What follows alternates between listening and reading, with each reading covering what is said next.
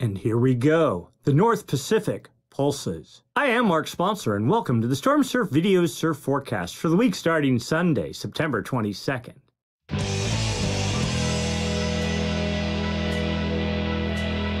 Stormsurf, waves, weather, buoys, altimetry, snow, temperatures, El Nino, weather analysis, essential data for outdoor people, all the time, no hype.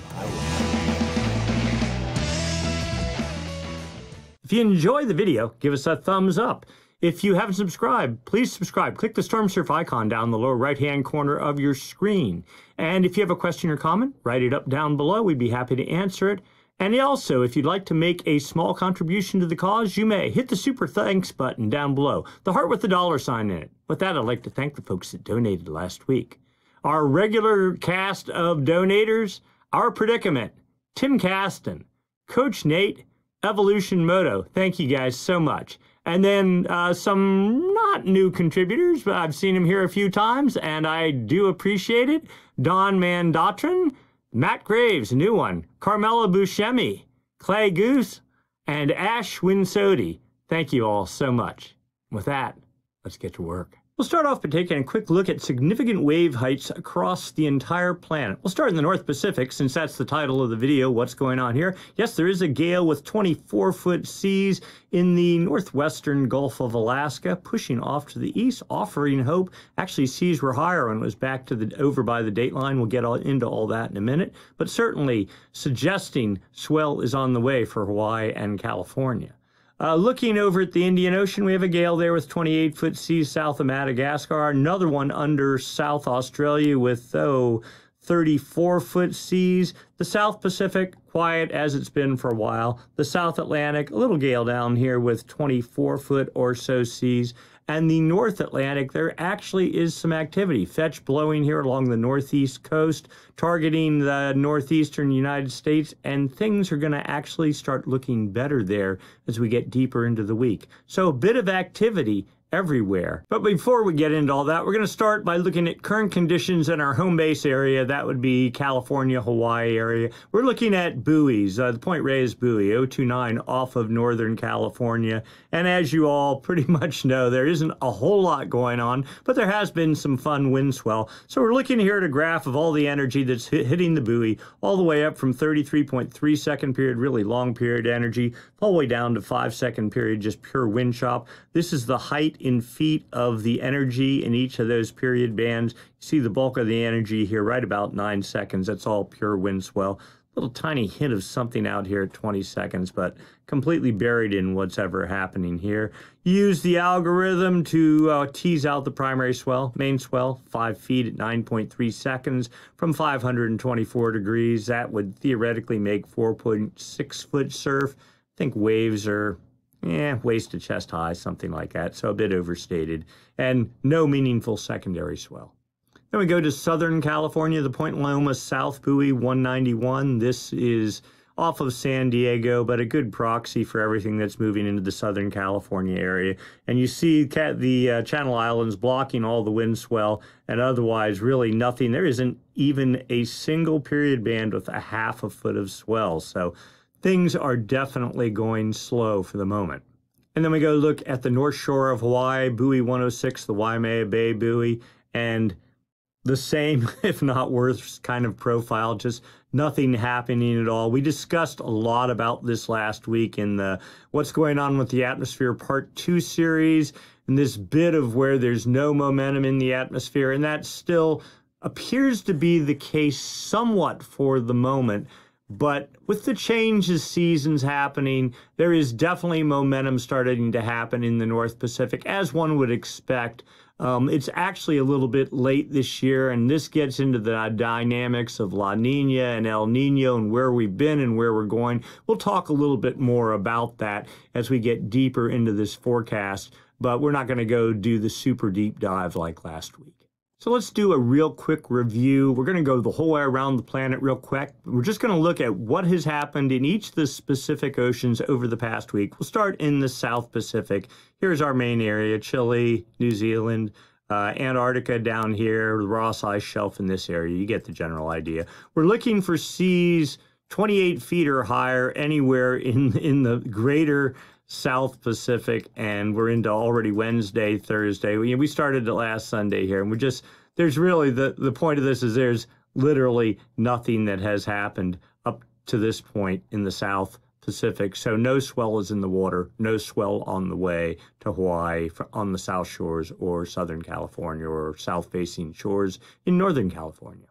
But then we go to the North Pacific. We're back at Sunday, the 15th of September. Not a whole lot going on, but we do see a little gale try to organize here over the dateline, but it quickly gets shunted off to the north. And whatever fetch you saw there, 28-foot seas, it was all pretty much encased in the Bering Sea. Nothing happened. But then as we get into Saturday, so just 24 hours ago, this gale spun up off the Kuril Islands with, was that 28.8-foot seas. These are the highest seas over this entire domain. And that continued to push east into midday Saturday with 30-foot seas, pushing over the dateline, and then pushing over into the, I'll call it the far northwestern Gulf with 25-foot seas. That was into Sunday. That's as of right now, and now seas down at 24 feet, suggesting that there is swell on the way for Hawaii and into California. How big is the question? Then we go examine the North Atlantic. Again, we're going back a week ago, the 15th of September. We'll put this in motion. Yes, there was a storm targeting Iceland and certain sideband energy into Ireland and maybe the UK. After that, the main area that everyone thought would be on fire right now, the main development region in the North Atlantic, quiet as a mouse the whole way through. We're into Thursday and Friday. Now you see this fetch starting to develop on Friday off the northeast coast, generating some seas in the 12-foot range, something like that, definitely making surf up into the northeast coast. We're going to keep our eyes on this as we get into the forecast because a much more interesting pattern is forecast. Then we go to the South Atlantic. Also, keep your eyes on the ice here. Every 3 days, you get new satellite data, and you'll notice the ice sheet changing some. Now, there was a gale that pushed under South Africa on Monday with, 36-foot seas, but all aimed off to the east and southeast. Yes, some swell likely is or was pushing north up into South Africa, but whatever that was, it's pretty much gone. And after that, a fairly quiet pattern is in play up till just about now when things are starting to get interesting. And then finally, we go take a look at the Indian Ocean. Pretty calm pattern a week ago. That was the 15th of September. We'll just put this into motion. You see a bit of energy push under Africa, another one under South Australia with 34-foot seas and aimed well off to the northeast, certainly targeting the area down here into Tasmania. And then that system faded out on Thursday. Another system organized on Saturday with, let's go back one frame there. I think it was 40-foot seas, 39, and that was about as high as it got. Swell from that, impacting that area now as we speak, with a little bit more trying to organize right behind that, and some more off in the southwestern Indian Ocean. So what's the forecast for the North Pacific? We're going to start there. We do our deep dive there because it is the season. That is our home base. We're going to start by looking at jet stream level winds. These winds up about 30,000 feet help support the formation of gales. And when those gales form, help direct their track. We're looking for a trough, a dip in the jet, just like we see right there. We know there are some seas of some sort building this area. The winds there, 1, 2, 3, that's 160 knot winds. These winds digging to the south help create a counterclockwise flow aloft and down at the ocean surface. That's the hallmark of low pressure. And of course, low pressure, if it's strong enough, gets traction on the ocean surface, generates seas. Seas, as they radiate away from the fetch area, the shorter period elements decay off, exposing swell. And of course, swell and hit your beach creates surf. So we have a well-configured, a consolidated jet stream pushing across the North Pacific down at about 45 south with a trough, and we already know there is some seas being generated by low pressure supported by this trough. So good foundation in the upper atmosphere for doing what we want. As we get into Monday, that trough continues into the Gulf. I'll call it more like the northern Gulf. Even into Tuesday, it's there, and continuing pushing into Vancouver Island, even as late as Wednesday. That would be the 25th of September. After that, the jet sort of backs off a little bit, but you see a steady bit of winds pushing into the Vancouver Island area, and more wind energy starting to build as we get off Japan into Friday the 27th. And then another trough starts organizing here as we get into Saturday, the 28th of September, and pushing off to the east. Now, not completely consolidated, looking a little bit better as we get into Sunday. And there we are a week out. Gulf of Alaska looking like it is quite capable of supporting a gale. So let's see if we can confirm our suspicions. We're going to start by looking at surface level pressure, surface level winds as of today, Sunday, the 22nd of September. Sure enough, we have a gale with 35 to 40 knot west winds in the far northwestern Gulf of Alaska, plowing its way through the Gulf as we get into Monday and slowly fading out by later Monday. And that's the end of that. Then another low pressure. Now it's interesting. This low pressure 24 hours ago was actually forecast to get really strong. Now not looking quite as much. Yes, 40 knot winds, almost 45 knots, but pretty much already impacting British Columbia as we get into Thursday and early Friday, the 27th of September. Probably not a whole lot going to happen there in terms of supporting swell production, except locally and maybe in the Pacific Northwest. Another gale tries to get organized as we get into Saturday, just east of the dateline. We know there's something there. And Sunday, it winds up too up here in the northern Gulf with, well, 45 knot winds aimed well to the, I'll say, east down to the southeast, so offering potential there. Here we are 180 hours out, and another gale building over the dateline. So it seems like we have turned the corner, and at least the North Pacific is starting to come online. So what are the effects of those winds on the ocean surface? Well, we're looking at the significant wave heights. This is driven by the GFS wind model. This indicates how well those winds are actually getting purchase on the ocean surface in terms of generating seas. We have seas of 24.7 feet in the northwestern Gulf of Alaska. As we move forward, those seas by Monday continue in the 23-foot range, then start fading out by there, and by Tuesday morning, that gale is all but gone. Now we know there are some more systems behind there. Here comes the first system, supposedly winding up off of Vancouver Island on late Thursday, but honestly, it's all inland before the winds get purchase on the ocean surface. Another one follows up right behind that in the northern Gulf. It, too, looks to be doing the same thing. Whoop, there we are, 180 hours out. And another one trying to get traction off by the dateline, producing 22 or 3-foot seas, but mostly all aimed off to that'd be the southwest. So the models have been going back and forth. At one point, this system was forecast with 40-plus foot seas over here in the far west Pacific. Now, something less is forecast. Regardless, the North Pacific at least is trying. Now we go to the South Pacific, and what's even more interesting, we'll just sort of zoom through this. You see there's a gale. We'll just go back here real quick. Tasman Sea, 33 foot seas or so, not really aimed well to the northeast. But then the gale tries to get exposure under New Zealand on Tuesday, the 24th, and a little bit of a side gale forms off of that, building 31-foot seas over a tiny area Wednesday morning, the 25th of September, aimed well off to the northeast. This would be great for Hawaii, good for Tahiti, and probably some swell should result for the U.S. West Coast as well. Stronger gale behind it with seas in the 40-foot range, but again, it's falling southeast. If the gale isn't pushing northeast up towards wherever you live or wherever your beach is, then the odds of swell from that resulting greatly diminish. You're getting sideband energy at best, and you get like maybe a third or a quarter of the swell size that one would normally expect. After that, things looking to be fading in the South Pacific. No big surprise, it is that time of the year. Then we go to the North Atlantic.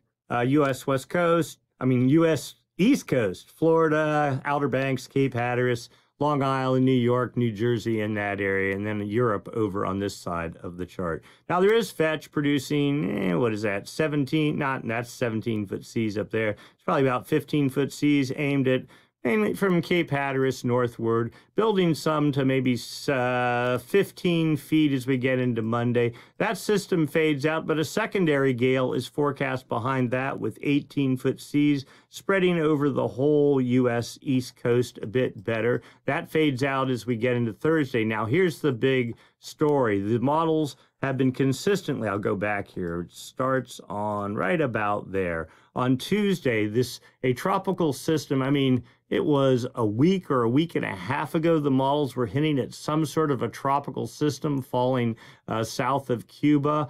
Hard to believe it, but it kind of looks like it's really going to happen now. With you see the seas in the 29-foot range pushing up into the Gulf of Mexico as we get into Wednesday, and pushing north harder, that 40-foot seas. This would be some sort of at least a hurricane, theoretically 50-foot seas. I think that's way overhyped. Targeting the Panhandle area, the Big Bend of Florida, and moving right onshore come Thursday night, late Thursday afternoon. We'll see if that really materializes. But if you're anywhere in, we'll say, from Tampa Bay over to New Orleans, this certainly bears watching. Keep your eyes on it. Another system forecast out here off the Cape Verde Islands, that pushing off to the west-northwest. We'll see what happens of that. Not expecting a whole lot. And then another system forming off the northeast coast. This morning's run of the model had this broad and strong, but again, it's about a week out. We'll see what really happens, but certainly potential for surf spraying over this entire area here. And this guy, we're not even talking about it. Well, one, he's way too far away to really have any major impact. This is much broader and much more local. So we'll see how this all plays out. But certainly, U.S. East Coast looks like it has the potential for surf as well. Quick check on the South Atlantic. Right now, a relatively placid pattern. Here comes another one of these gales with 26-foot seas pushing east under South Africa. Probably good enough to push some swell up that way. In fact, you can actually kind of see it here. Raw sea energy pushing up towards South Africa. Let's see what else pops up here as we get into this. I thought there was one more on the charts. I might have been mistaken.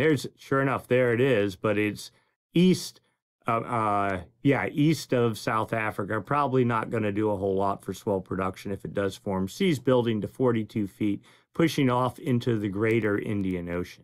And then finally, the Indian Ocean view. We'll go into this right now. Little gale with 23-foot seas, good for 13-second period swell. In the southwest Indian Ocean, you can see a swell front pushing up towards Bali and Western Australia. Another gale building way to the south, but not really doing a whole lot. Inconsequential. And then another system trying to develop as we get into Sunday, where again, we're almost a week out with 23, 24-foot seas, targeting South Australia. And then here comes the theoretically stronger storm forecast. Again, it's a week out on the models. I wouldn't believe it, but it's something worth keeping in mind, especially how the season is winding down now. Wind forecast for California, right there in the Hawaiian Islands there. San Francisco there, Point Conception there. San Diego down around here. There's the border.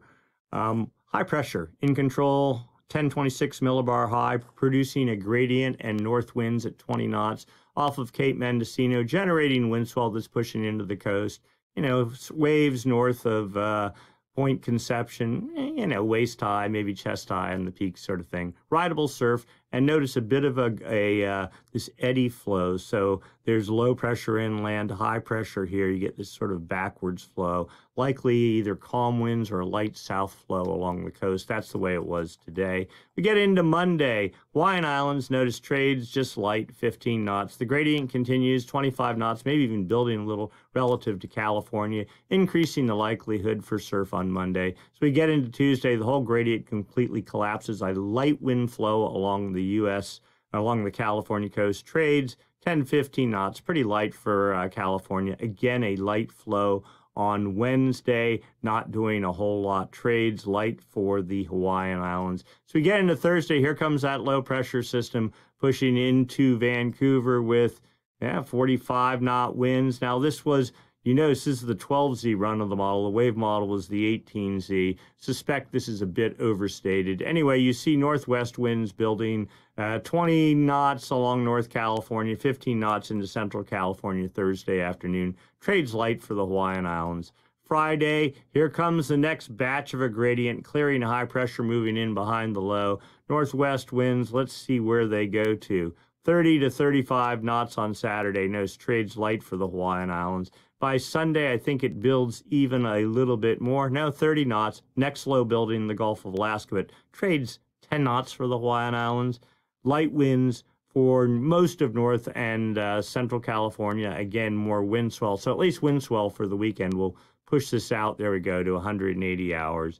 And all in all, not a horrible pattern. Wind swell at least, but I'd like to see this actually materialize. At least you could get some good north swell, but I don't know if that's going to happen. Backpackers forecast for the intersection of the Pacific Crest Trail and Tioga Pass Road up there over on the east side on the crest of the Sierra, up by Tuolumne Meadows area. Elevation at that intersection, 8,700 feet. Temperatures there, well, starting today, 50 to 55 degrees. Building to 55 to 60 degrees as we get later into the coming work week and next weekend. Actually, quite pleasant temperatures indeed. No sign of anything cold. You see the freeze line here at 12,500 feet, and that completely disappearing as we get later in the week.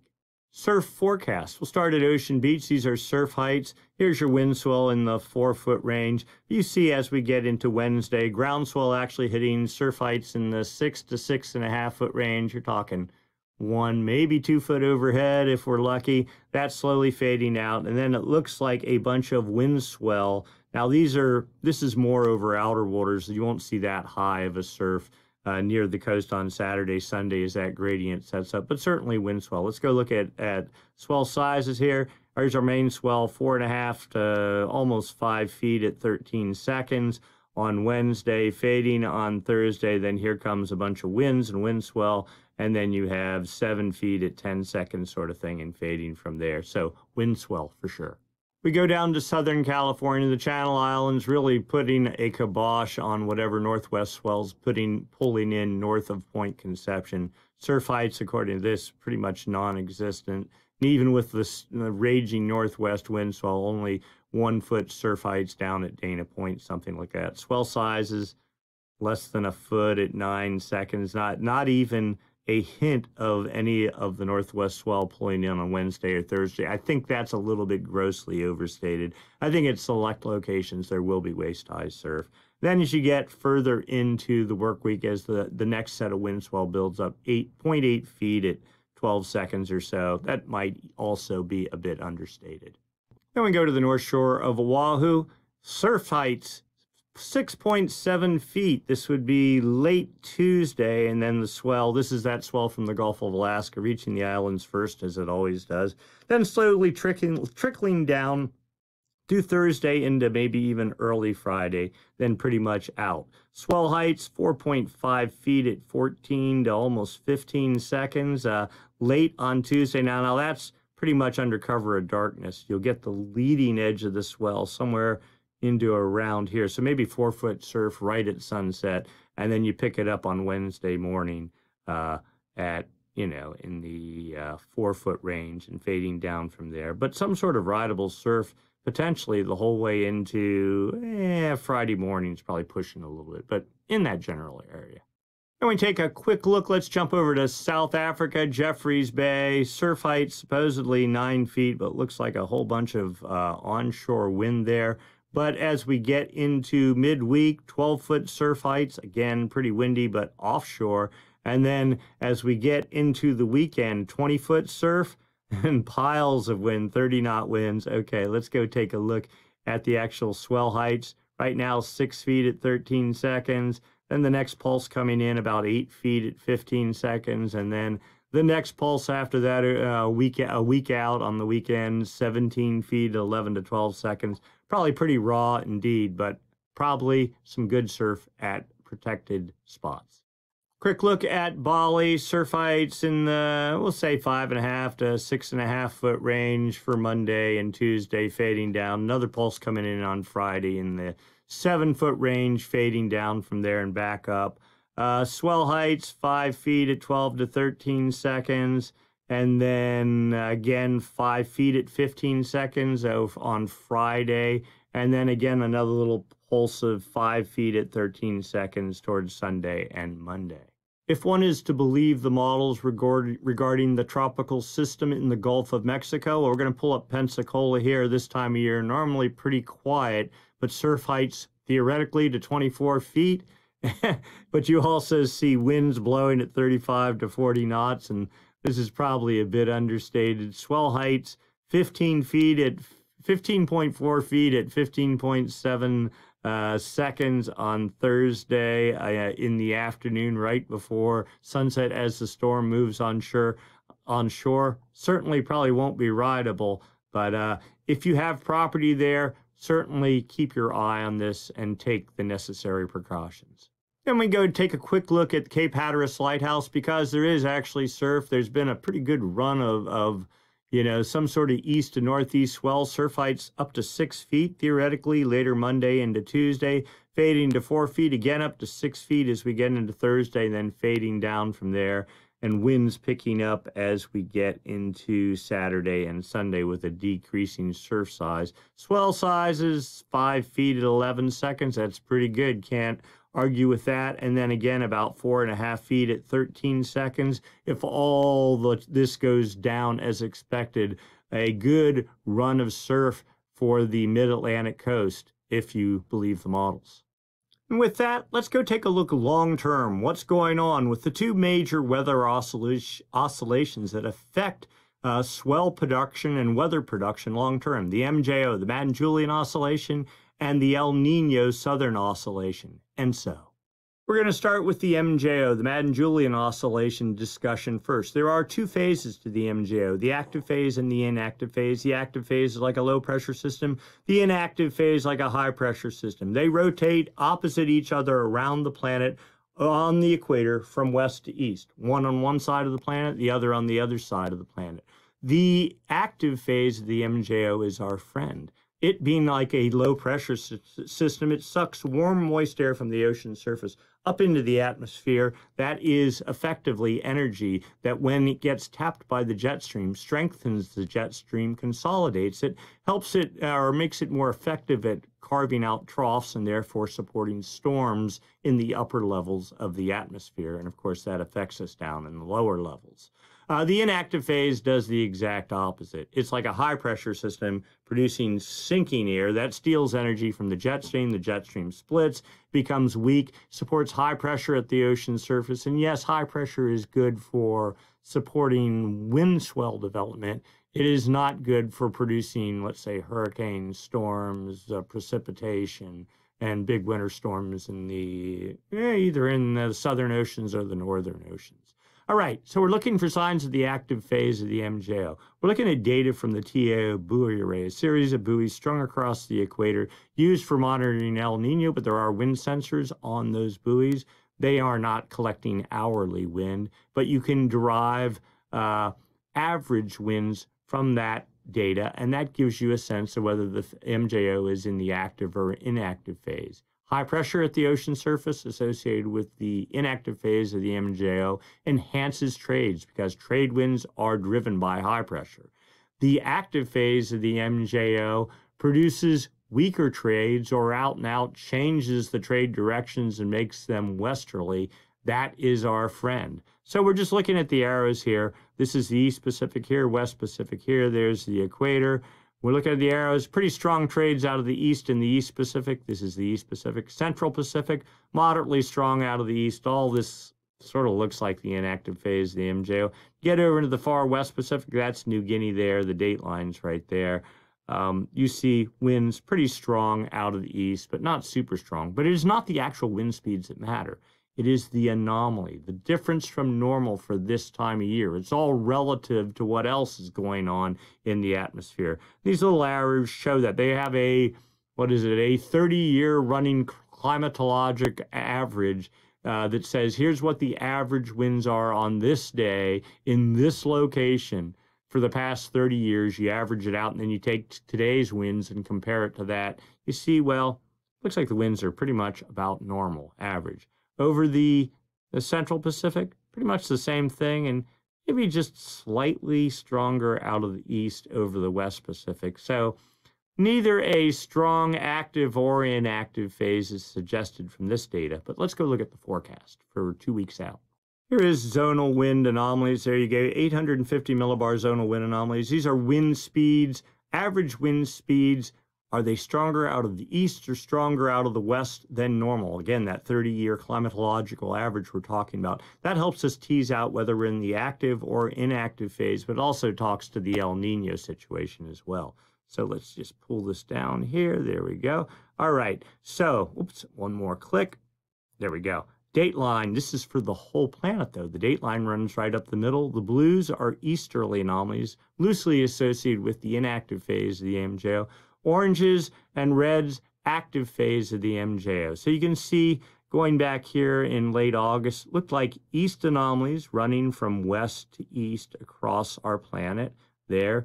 And now you see westerly anomalies working their way across the Pacific, but there's this hole right here in the dateline. And we're going to get into talking about this, but this certainly looks like the active phase of the MJO. But right on the dateline, it looks like there's some sort of high pressure there that's really cutting the heart out of the active phase of the MJO, and that would be our La Nina pattern. We'll get into that on how all that works in a minute.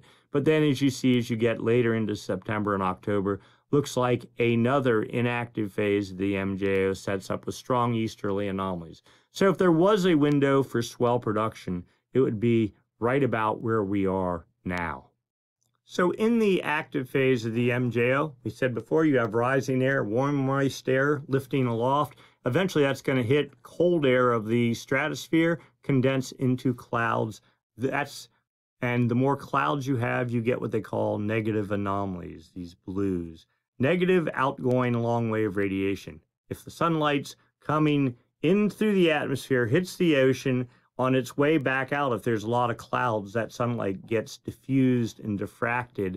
And from that, you can sort of get an estimate of what's going on MJO-wise. So right now, these blue anomalies, and let's get organized here. The equator right there, dateline right there, South America, Central America, Hawaii, New Guinea there, Australia. You get the idea. The main area we're interested is on the equator, 5 degrees north and south of the equator from 125 east. That's as far west in the Pacific as you can get, out to about 170 west. I'll call it the Kelvin wave generation area, but that's where if you have a developing El Nino or a strong active phase of the MJO, this is the area, one, where it's going to get traction on the ocean surface and do things, and two, where it's going to be best at taking warm, moist air and pumping it up into the upper atmosphere. So right now, the blues suggest some sort of a weak active phase of the MJO. This is a statistic model, the CA model.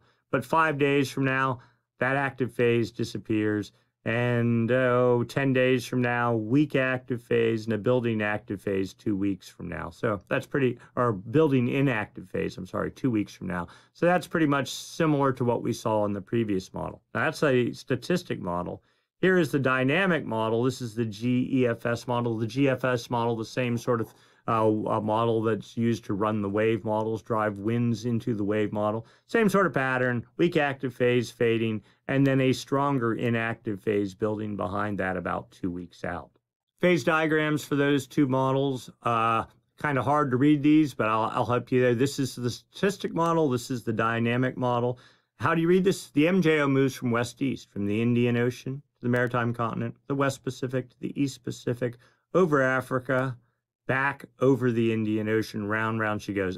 East Pacific, under the United States to Africa, then to the Indian Ocean. The heavy dot is where the active phase is today. So in the West Pacific, but the closer that dot is to this circle, the weaker it is. So a very weak active phase right now. The forecast, 1, 2 different 3 tracks, all of them having it over Africa. 2 of them suggest very exceedingly weak. One suggests moderately, we'll say moderate strength.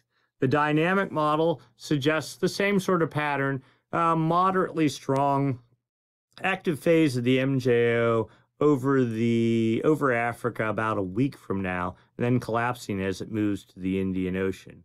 Now, there are a whole bunch of other models here. You can see, you saw where I just clicked the link on the page. You can go through all these. Some of them go out a month. You see here, the European model has the active phase returning to the West Pacific or close to the West Pacific a month from now, so late in October.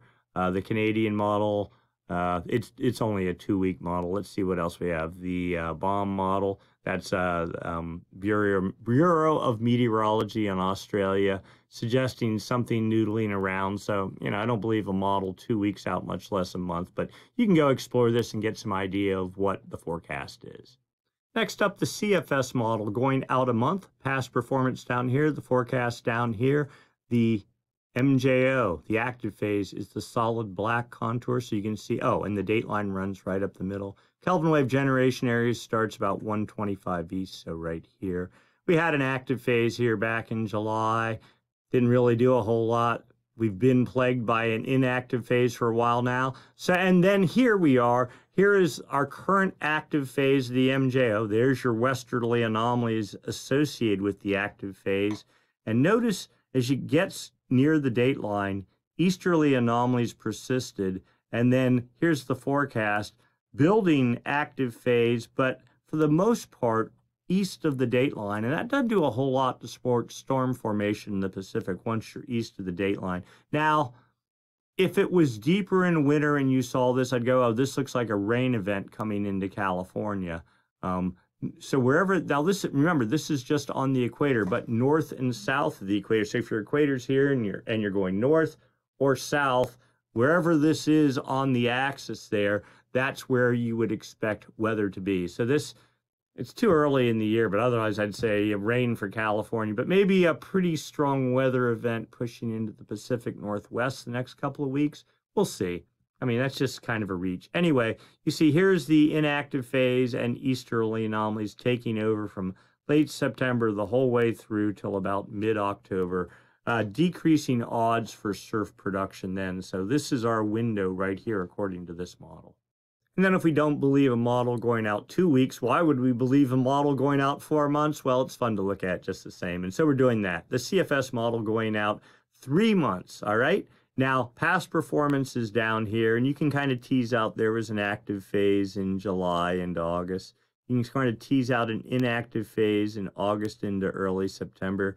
Here's our current active phase. The forecast starts here, so there was our westerly anomalies. But as we got to the date line, there's the date line, kind of faded out. But starting tomorrow, let's say the 23rd of September, westerly anomalies building east of the date line, pushing south of California. California's at 120. And here comes our next big inactive phase of the MJO. Now, this is likely going to push and feed. This is fuel for La Nina. It's high pressure of the inactive phase of the MJO syncing up with high pressure of the La Nina pattern, doing nothing to support surf production. The net result, lots of easterly anomalies until you get into late October, and then supposedly the active phase of the MJO, it looks like, is going to set up. And after that, it takes over and holds control of the Pacific the whole way from then and beyond. I'll believe it when it happens, but it certainly seems like a good tease. Let's overlay the MJO and see if we're actually right. Here's our current, sure enough, solid contour active phase of the MJO. Forecast holding into about September 30th. Pretty strong inactive phase starting September 25th, let's say, the whole way through till about October 18th, something like that. So that's your dead zone. Then after that, pretty good. I mean, this model has been forecasting this active phase for a long time now. We'll see whether it happens starting about mid-October, the whole way into almost Thanksgiving. And then even after that, with the inactive phase, westerly anomalies, or at least a neutral pattern forecast. So this is effectively well, you see one inactive phase there in June, another one in August, maybe a 3-pulse inactive phase La Nina, where our last El Nino was a 10 active phase La Nina. I guess you could, El Nino. So I guess you could, theoretically, I've never tried doing this, but you could count the number of active and inactive phases and see how they sort of compare up. The El Nino is basically the preponderance of the active phase of the MJO in the Pacific. La Nina is a preponderance of the inactive phase of the MJO, and the stronger the El Nino or La Nina is, the more and stronger the active phases or inactive phases are associated with each one respectively. All right, so with all that said, let's go look at the low pass filter. This is the El Nino La Nina indicator ultimately. This actually is providing good news. Not a whole lot different from what we've been seeing, but solid contour, the low pressure bias. This is the El Nino signal. It is over, well, it's like about 90 east, so that's in the Indian Ocean. So this is the La Nina component of the ENSO cycle with low pressure over the Indian Ocean. And here, the dotted contour, this is your high pressure bias. You see, there isn't even, quote unquote, a high pressure bias signal in the Pacific. Hasn't been since August 5th, and it's not supposed to return till about October 20th. And even then, just pretty weak, barely one contour. This is not a strong La Nina at all. So that's good news. This forecast really hasn't changed. It hasn't changed for weeks and weeks, suggesting our La Nina week. Maybe this last push here of the inactive phase of the MJO in October will be it. I think that's wishful thinking, but we'll see. The model isn't making me too concerned that we have some major La Nina event underway.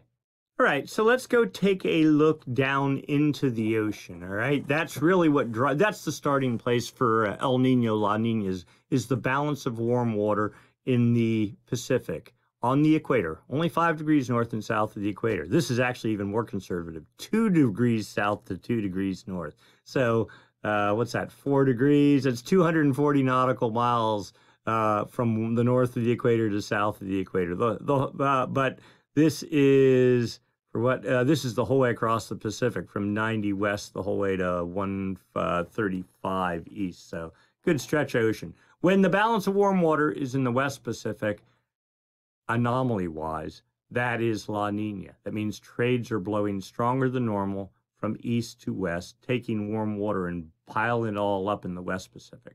During El Nino, or the active phase of the MJO, trades weaken, allowing warm water to start sloshing to the east. If you have El Nino, the balance of warm water moves from here over to off of Ecuador and the Galapagos. And wherever the warm water is, north and south of that, that's where your precipitation axis is. And that's where your center of storm formation is. So as of right now, 30-degree isotherm, pretty holding steady. It actually wasn't even on the chart a couple of weeks ago, so it's holding about 170 east. The 29-degree isotherm holding steady at 180, the date line. 28-degree isotherm unchanged at 170 west. The 24-degree isotherm, the whole way across the Pacific, that's good because at one point it was like cutting off here at like 130 or 120 west. So all in all, yes, looks like La Nina, but not horribly bad. Let's go look at the anomalies. This is really what matters, the difference from normal. Now, the one big X on this chart, first off, let's go like there. These are the anchor lines. The X's are the sensors on those buoys. You can see them here, here, here, and here, but there are no sensors in this area. So the model is just making up stuff to fill in the gaps. Certainly, well, with the sensors right here, they're hitting a pocket of -5 degree anomalies. That's pretty cold water. But whether it's erupting to the surface out here near the date line or possibly over in this area, this model cannot tell. So I'm just going to blow past it. There is another model here. And this model uses satellite data to try to infer where subsurface cold temperatures are. You see this has a much better handle on things. There's our cold water erupting in the east with pockets of warm water interspersed. But this is, and the thermocline sits right along here. This is pretty much the classic La Nina pattern. Warm temperatures that were here are warm anomalies. They've even evaporated. Warm water all in the west, cold water in the east. Pretty typical La Nina pattern as of right now. But as we get into this, we're going to see some other data that suggests that, well, it might be doing it in the ocean, but I don't think it's doing it in the atmosphere just yet. Here are the sea level anomalies. This is the satellite data used to build that previous chart. This is not temperatures.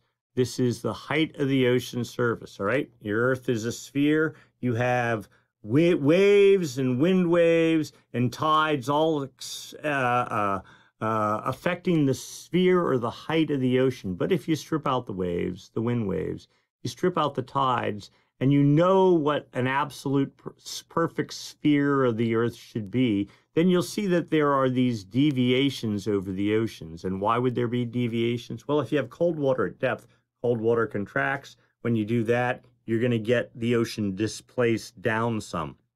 Like here, resulting in minus 15 centimeter anomalies. This is the equator here. This is the date line here. This is Chile, Peru. That's the Galapagos right there, Ecuador there. Central America up into the U.S., Hawaii there, date line there, New Guinea there. Okay, again, only 5 degrees north and south of the equator what's matter. But what you see is negative anomalies from the date line the whole way into Ecuador, suggesting lots of cool water, though the bulk of it is out here and not so close to the coast. Would this possibly be like a Modoki La Nina? That's a La Nina sort of, like, just like El Ninos, they have Modoki El Ninos, and they are like super weak El Ninos, and they don't really have a whole lot of effect on the atmosphere. Wouldn't be surprising if maybe that's what we've got going on here. And then finally, upper ocean heat anomalies for the past year. West Pacific here, East Pacific here.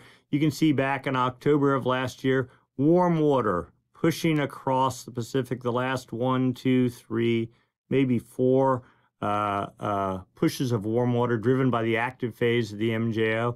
And then the inactive phase of the MJO sets up, and here's the beginning of our La Nina development. Cold water pushing across once, twice, 3 times, 4 times, and our current one, the 5th time here in September. So though we saw only 3 on the charts, it looks like there's been 5 easterly wind events that have fed pulses of cold water pushing subsurface. Now, this is all subsurface. This is not at the ocean surface.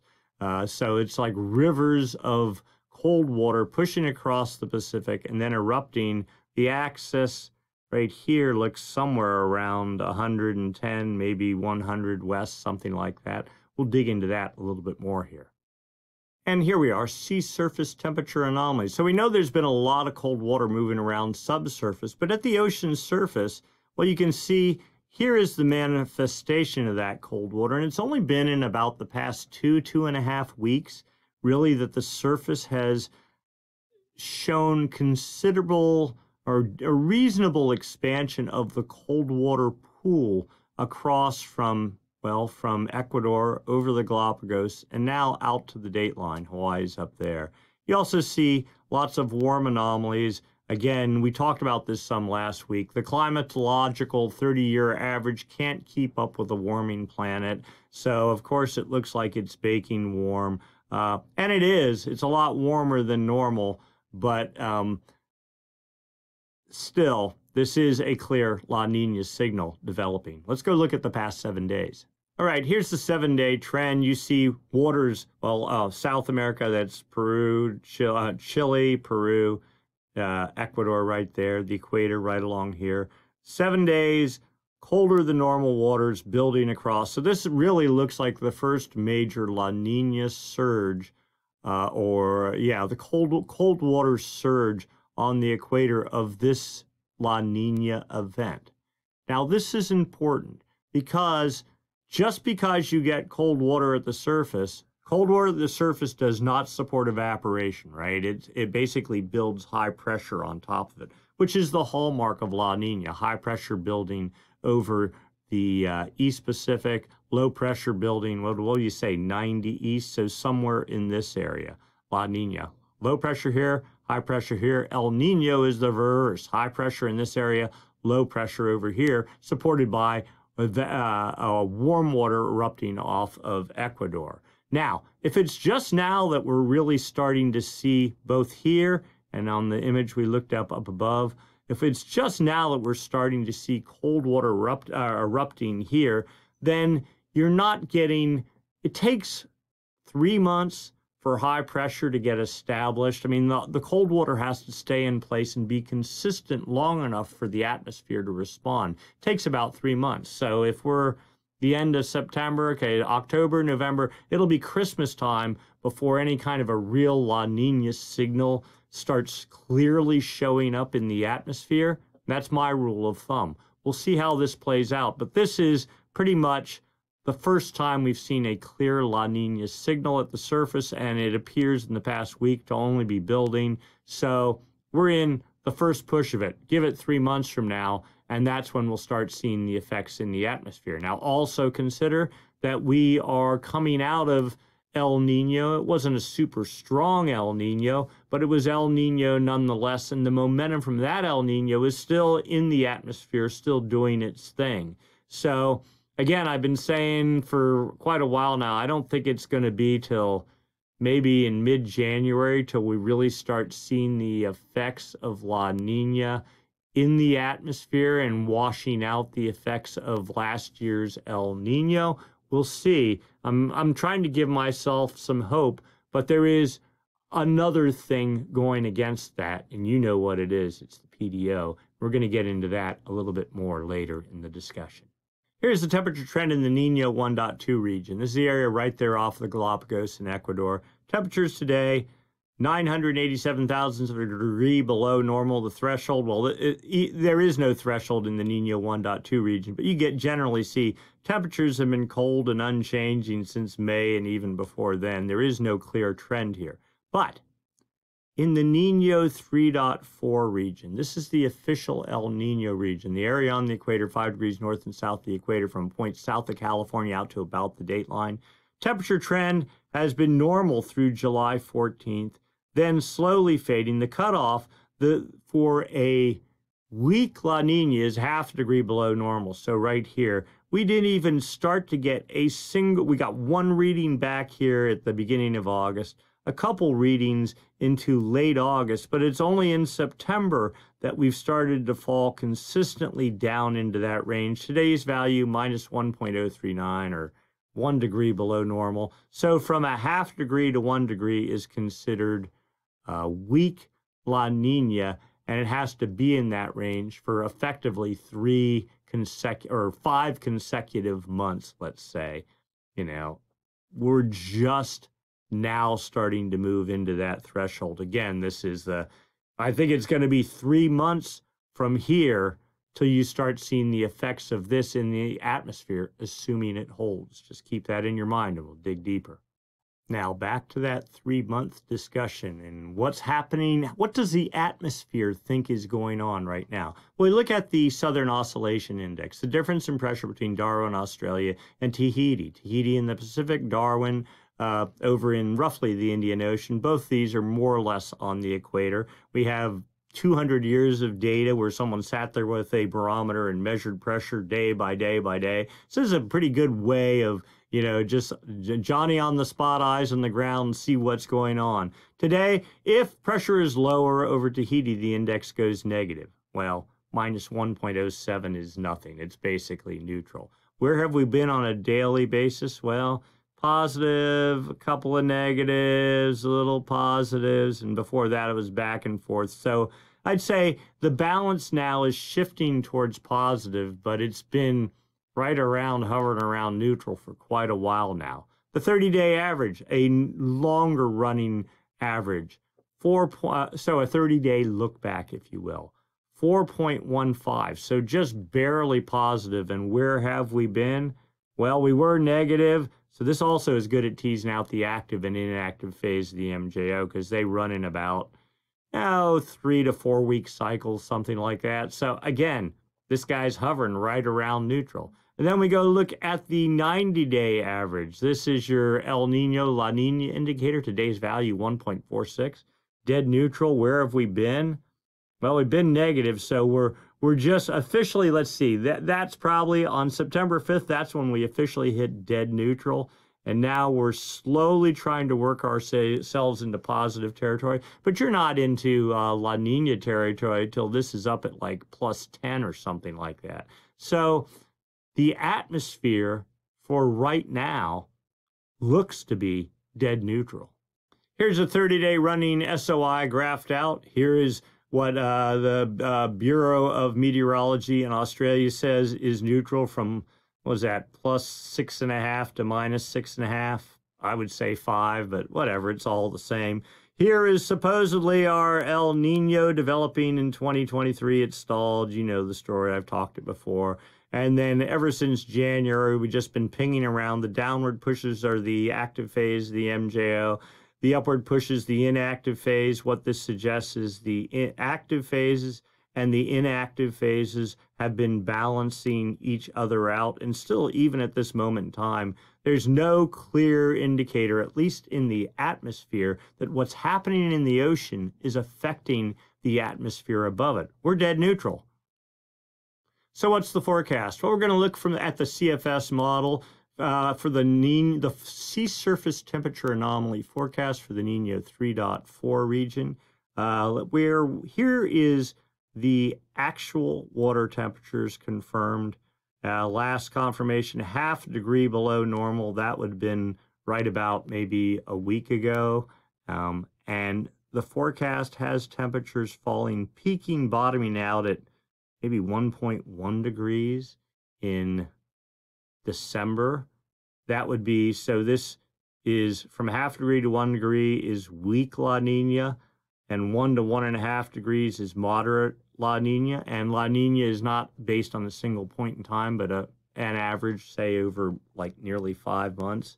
This whole event would start in, that's mid-October. So let's say early October, and pretty much wrap up come February, something like that. So October, November, December, January. Okay, we'll say 5 months. And your average temperature would probably be, just eyeballing this, maybe about 0.7 of a degree. Okay, and this is the most extreme version of this model. There's different runs, but at best, a weak La Nina. Here's the other version, the PDF corrected version. It shows temperatures down to only 0.95 of a degree. And again, your average temperature may be 0.6 of a degree below normal, so barely weak La Nina.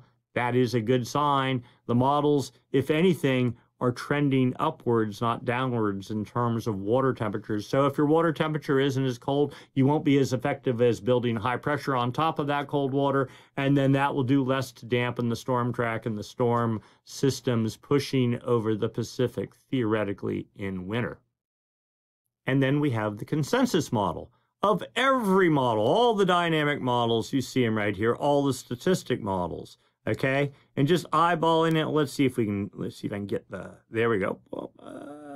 There we go. The statistic average at this point in time, and this is peak coldness, minus 3/34 hundredths of a degree, a third of a degree below normal. That's not even weak La Nina. The dynamic model, a bit more aggressive, showing temperatures dipping out at 0.86 of a degree, a little over 3/4 of a degree in the, let's say, December timeframe.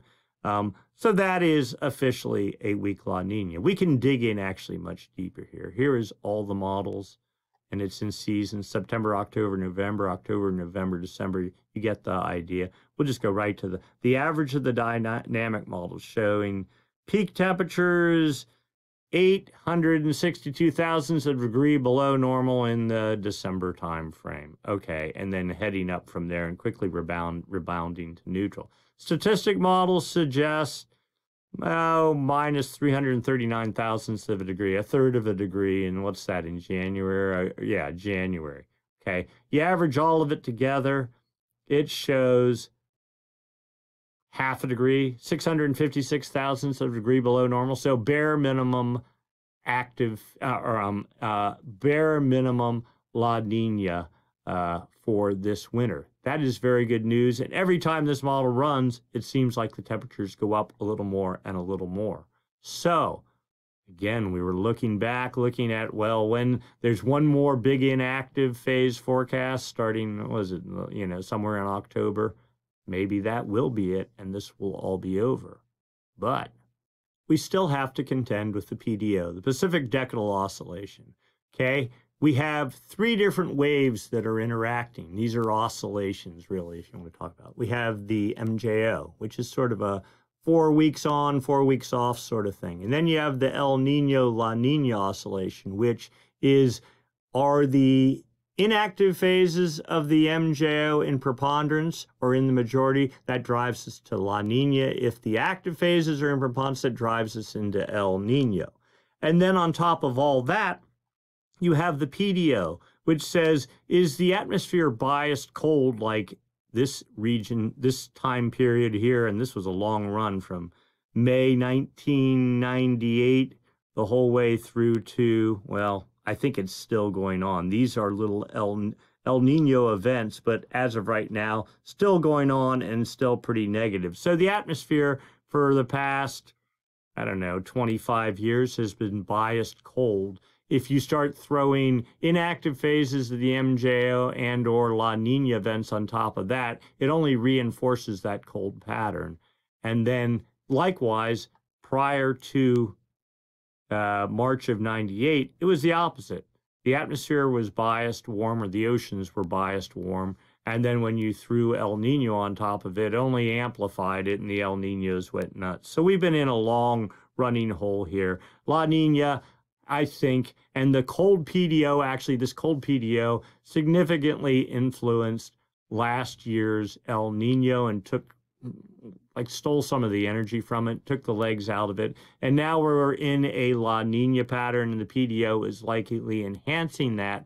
The fact that the La Nina pattern isn't forecast to get that strong really suggests that maybe, and I even hate to say it, but maybe we're starting to run towards the end. Maybe this cold run, or this long-running cold PDO, is started to reach the end of its run. It normally runs 25 to 30 years, so we'll see. I'm not going to dig any deeper than that tonight, but maybe, just maybe, this will be a short run La Nina event, and then we'll be off to something better. All right, so to wrap it up real quick, for the Pacific, looks like there is swell on the way for Hawaii and California, north of Point Conception.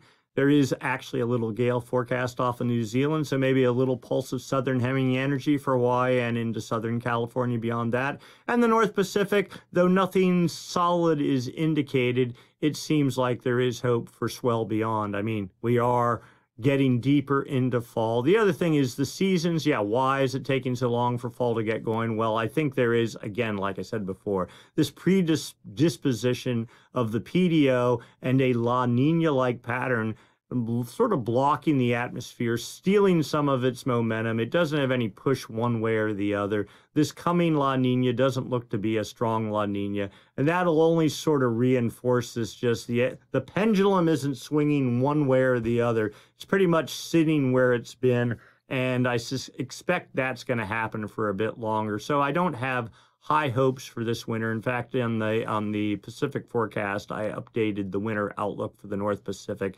I think I gave it out of a 1 to 10 scale, 10 being off the charts for surf production and 1 being like horrible. I think I gave it a 3.5 or a 4, something like that. So just given that there is this blocking pattern in the atmosphere.